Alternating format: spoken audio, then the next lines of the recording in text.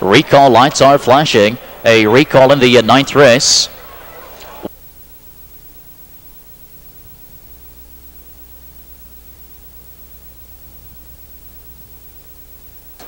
Second division, Jug Preview, Colts and Geldings. They're on behind the gate. The gate swings into the back stretch. And there they go.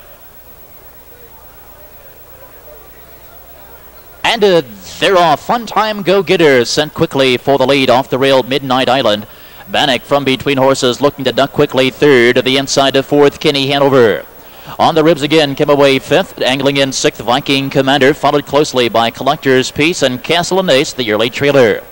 Into the first turn they go, and Holiday has the two. Fun Time Go Getter on the front here, leading by 2.5 lengths. Midnight Island getting the two-hole trip is second. Bannock found a seat third on the inside and racing a fourth. It's Kenny Hanover.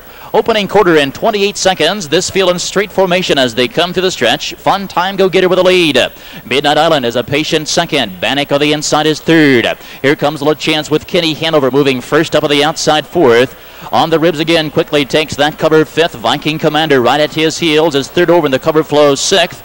Then comes Collector's Peace, and the trailer following a break is Castle and Ace.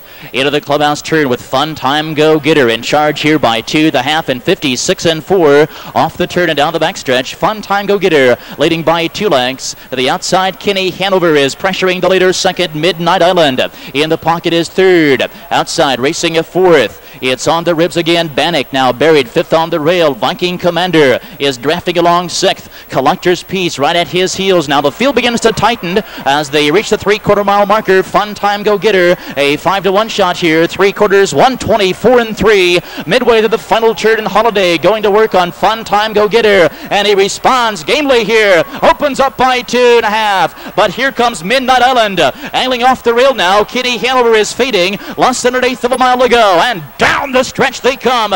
Here comes Midnight Island to the outside, and Midnight Island, a 24-to-1 shot, will take the second division of the 95 Jug Preview in 152 and 3.